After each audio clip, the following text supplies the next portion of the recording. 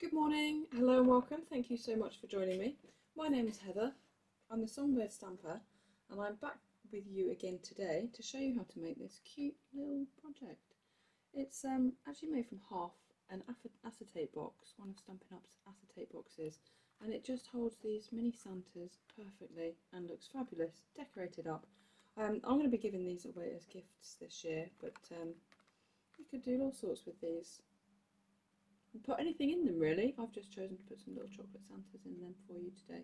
So I'm going to show you how to make that one. It's really simple, it's really quick, and it just starts with a small piece of cardstock, and this is 15.1 centimetres by 5.1 centimetres, and I'm just going to score it now on all four sides at 1.7 centimetres.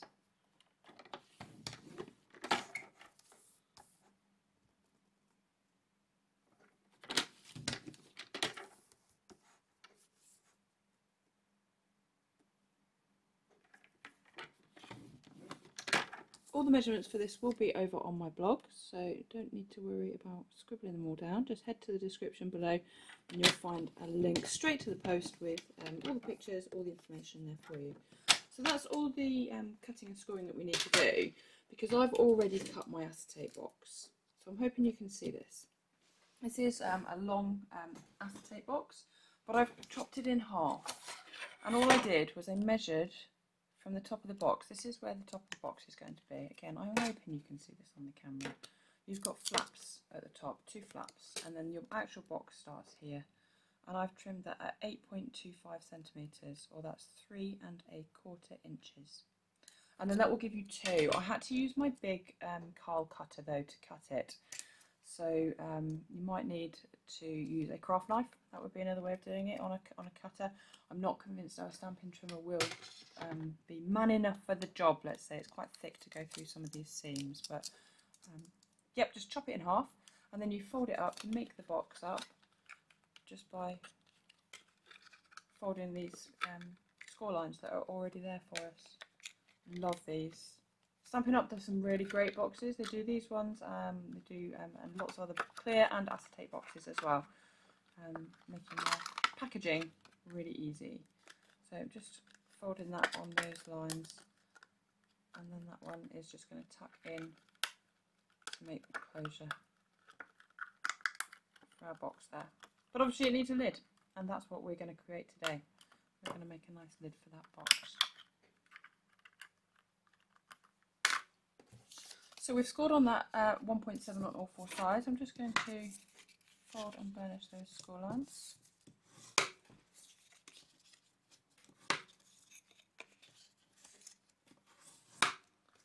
And then I'm going to trim them. And what I'm going to do is go round in a circle. So I'm going to trim that one and notch it in. Then I'm going to go and do the next one. So I'm just spinning the card round. And what that means is that all 4 will be stuck to different sides of the box, and I'll show you why that is in a second.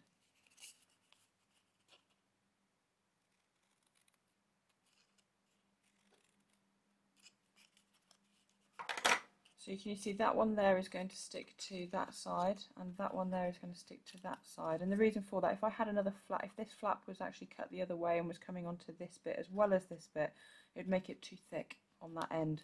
So you need to cut it in a round circle so that it looks a little bit like that. And then just pop some glue on all 4 of those tabs. Glue all the way up to the edges when you glue these, especially these 3D projects that are going to get a bit of handling. You know, somebody might put it in a stocking, and it doesn't want to kind of have loose bits on it that are going to come apart, so try and glue all the way up to the edges. Be my biggest tip. Spread it around if you need to. I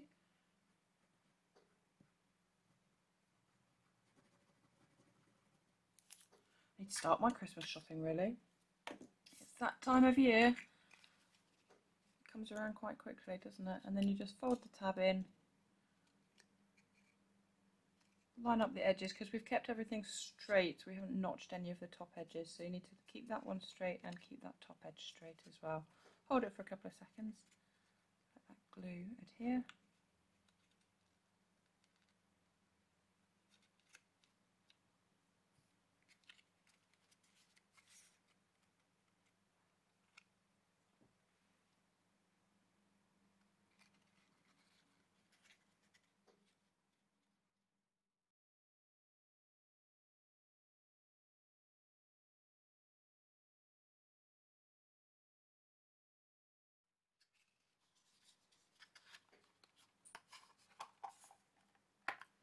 Okay, and all I've got is a piece of DSP, Designer Series paper.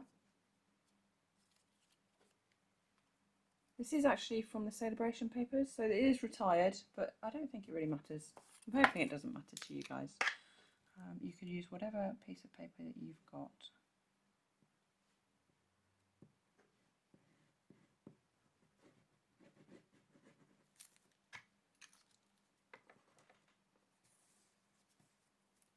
Oops. Just need to watch that now. I've got a sticky piece of grid paper.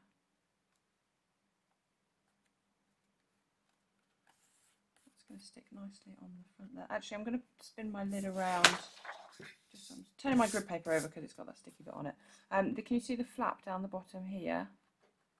Yeah, that's going to be the back of the box. So actually I'm going to want my lid that way round.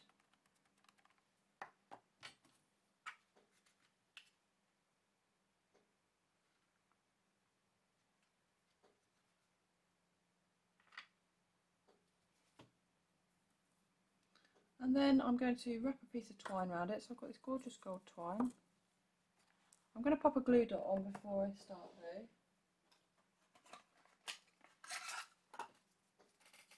And that's going to help me keep this in place.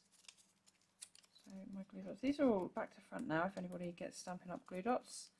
So we have to learn a new way of working, and I'm going to pop that about there.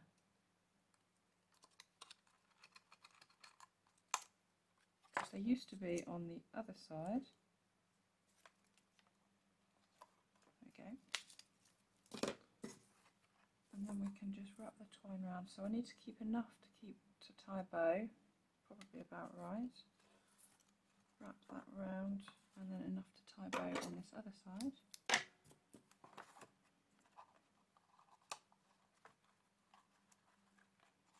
You can measure yours much more precisely. I'm just trying to be quick for you guys here on the camera so you don't have to listen to me all day. And then tie a little bow. That glue dot just helps keep everything in place while you tie the bow.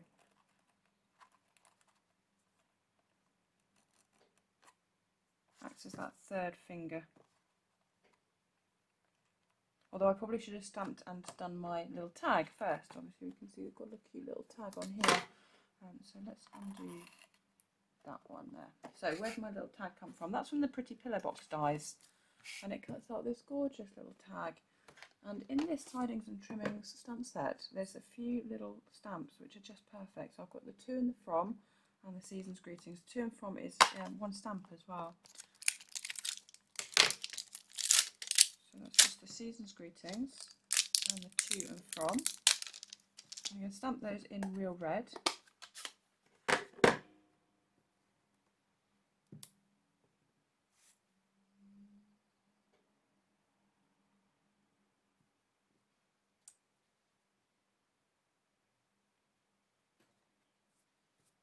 No idea if there's enough room there to write to and from who it's from, but there we go. Season's Greetings at the bottom.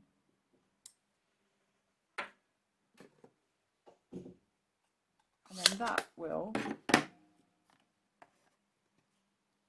slot onto our twine. Then I can tie the bow. And the bow then will hold the little tag in place.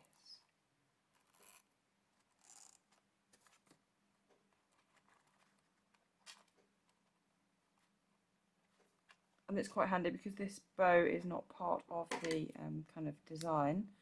It's just stuck onto the lid. You can trim those down to however you want them to be. And then the lid just comes off and on really nicely.